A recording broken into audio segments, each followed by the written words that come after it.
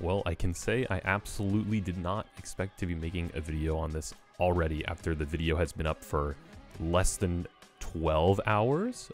But I was reading some comments on the video and it got me thinking about unique bosses and special bosses. So Mithrix is a special boss in the game, and along with the Alloy Worship unit is another one of them.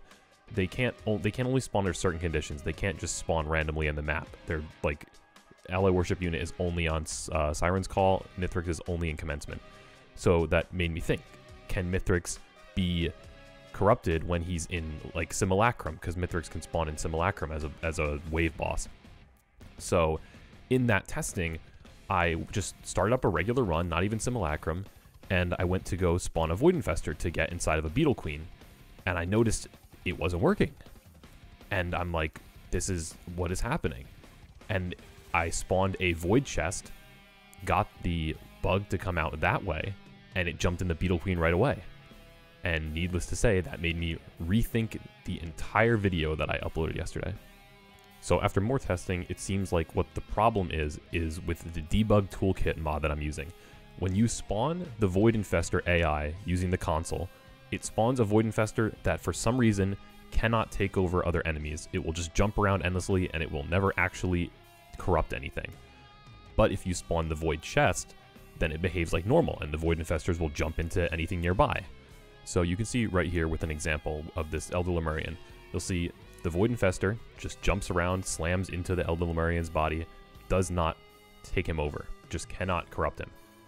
And then you'll see right here, I spawn Void Chest, hit it, bug comes out, almost immediately jumps straight into the Elder Lemurian. Needless to say, this had me rethinking everything, the entire video I just worked on yesterday.